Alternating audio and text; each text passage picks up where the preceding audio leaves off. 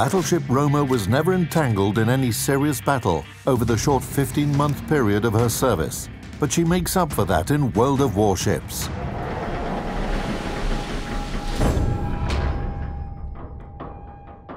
She is most effective when fighting at medium ranges, with her primary armament guns intended for that specific type of artillery duel.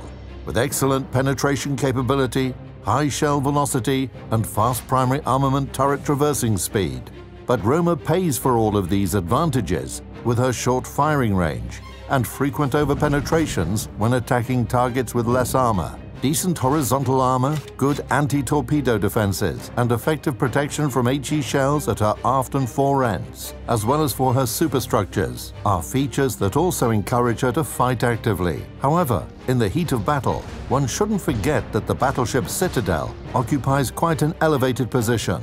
It's important to prevent her sides from being exposed, but at the same time, the ship can take some punishment from the right angles. In the most dangerous scenarios, Roma can fall back and rely on her concealment, which she can boast of as being among the best in comparison to other battleships of her tier. In battles which involve aviation, it's important that Roma keeps the company of allies with good AA defenses. This Italian battleship can significantly change the outcome of battle, provided she has solid protection against airborne attacks.